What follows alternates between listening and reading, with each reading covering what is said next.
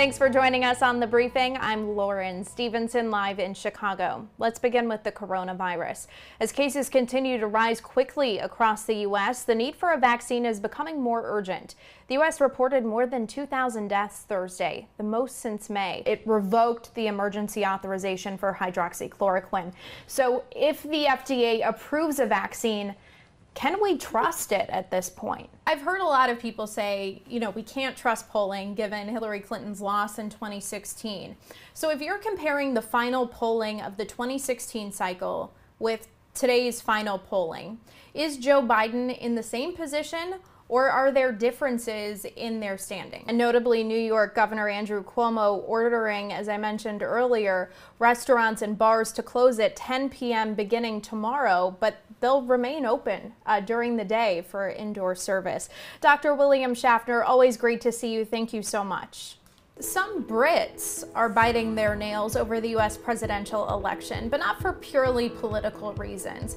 The record number of people betting on the 2020 race. We're following breaking news this hour out of Georgia. The Secretary of State just announced that all votes in the presidential election will be recounted by hand. He spent months conducting search, rescue, and recovery operations at Ground Zero. Now he's living with 7 illnesses caused by his work there. The illnesses exacerbated his battle with COVID-19 earlier this year. He nearly died from it. His doctor has not given us his viral load. We don't have the details of his last negative test, as I previously mentioned. So what's the likelihood that he is still contagious? That's not to say that there isn't ever voter fraud. I mean, Georgia's voting system implementation manager said just earlier this week, there are always a few instances of fraud and they're prosecuted, but it's minimal. Daniel, do you have any idea of how many fraud cases are prosecuted each election cycle? But even with those questions, Parisians are looking forward, focusing on rebuilding this beloved pillar of their history and culture. And as schools reopen, Newsy has learned many are still waiting on billions of dollars promised to them to pay for things like PPE, nurses, and technology. So where is that money? Dr. Hlatshwayo Davis is an infectious disease physician at Washington University School of Medicine and the John Cochrane VA Medical Center. Doctor, thank you so much for joining us. How long could a pause on this trial last, and what impact could it have on an already skeptical American public? Well, I think the lesson to be learned from what happened with AstraZeneca is that we've got to stop talking about time. We have to follow the science here. We have been saying in the research, medical, and public health arenas for weeks now that this should not be dictated by time. This should not be a politicized issue. This should be an issue where the science is allowed to play out. And for things like this to be allowed to happen in real time. So my answer to that is that what needs to happen now is for the researchers and the medical experts that are working in this field to really take a look at what's happening here. Is it reproducible? Is it really a signal towards the vaccine or something else? And I know you mentioned we shouldn't focus on time. The president has suggested we could have a vaccine by Election Day. Dr. Fauci has said that's unlikely. Help us understand, would there even be enough data on the vaccine candidates to make a decision by early November? Right. Again, this is where I follow the people that have done this work, dedicated their lives to it, done this work for decades. The FDA, the CDC, and the advisory boards that have been put in place to make sure that there's checks and balances. So far, the leaders in those arenas have said unlikely. Now, we know that we have gotten better and better at this over time. We've learned from the past. We have protocols in place that we can follow, and it's feasible that we could have an earlier product. But again, the people that are working on this in the science arena are not going to push a product before they are confident that it is both safe and effective for the public.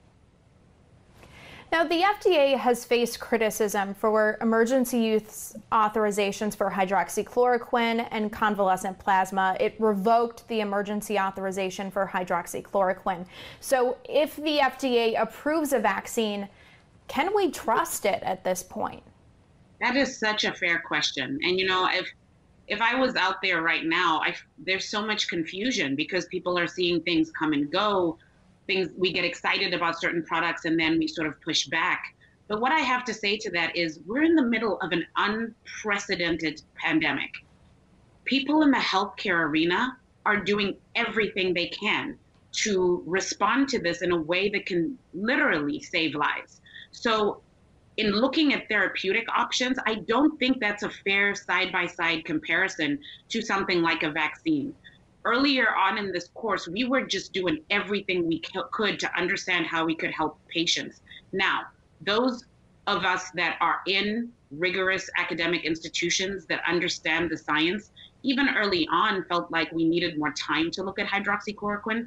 But I empathize with physicians and healthcare providers out in the field who were just trying to do the best they could for their patients. So just really quickly, because we're out of time, but bottom line, would you trust a vaccine and would you encourage people to take one that's approved? I'm a mom, I'm a wife, I'm a daughter. If the leaders say that it is ready to go, the likes of Dr. Fauci, the FDA, the CDC, the advisory boards, without a doubt. Anyone else past that? No. Dr. Hlatshwayo Davis, thank you so much for your time. Really appreciate it. Thank you for having me. My heart bleeded. The heart of France, the heart of the world burned. Eric wasn't alone in his shock and grief seeing Notre Dame Cathedral, the center of Paris, burn. But he did have a unique perspective as he watched some of France's wealthiest families and corporations pledge about 1 billion euros to rebuild the cathedral. When I hear people giving 200 million euros for that, and they can't even give 10,000 for homeless people, I say that's awful. How can they do that? It's just for their personal celebrity. We can't take care of Notre Dame's frame without thinking of homeless people who die in front of its door. Yves Collin is an executive at La Fondation Abbé Pierre. The foundation is carrying on the legacy of beloved French priest Abbé Pierre by combating poverty. It has an annual budget of 45 million euros. The Notre Dame Cathedral has a special connection to Pierre. It hosted his funeral. Homeless people sat in the front row. On Tuesday, Collin tweeted from the foundation's account. It's gotten a lot of attention here in Paris. The tweet thanks the corporations for their pledges to help rebuild Notre Dame, but it also calls on them to donate just 1% of those pledges to the underprivileged. When we present a project to big companies and we ask for 10,000 euros, 20,000 euros, 50,000 euros to change the lives of people in great exclusion, or often to save their lives, and we hear that it costs too much, it's hard to hear after that a company can raise hundreds of millions to save a roof. More than 67 million people live here in France. 150,000 of them are homeless. A total of 4 million are housing insecure, according to La Fondation Abbé Pierre. For perspective, France has a higher homeless rate than the U.S. When you are homeless in Paris, it is very hard to live because life is expensive. I was homeless for 3 years. I was depending on food distributions to eat, on vouchers. Michael Martin now has a roof over his head after someone heard him on the radio and offered him a spare room. Eric has been homeless for 8 years. He lives in a shelter during the week. On the weekends, he stays at an office where he works. They have social workers. They're supposed to work with you. After 4 months, they just quit to go to another working place. Then you have to wait 4 months to get another one, and then you have to start your story again and rebuild everything. Moreover, the atmosphere in these shelters is often awful. People can steal us, attack us, kill us. So we never know if tomorrow we'll still be living. We don't know that. Both Eric and Michael credit the French people's solidarity, their willingness to give a hand for their survival on the streets. They say they've received the most help from the people who live in the neighborhoods where they stay. A lot of people don't even have money to buy a piece of meat or give food to their kids. That is why seeing all this money going to the rebuilding of a church, just for a church, is a little bit disappointing for us.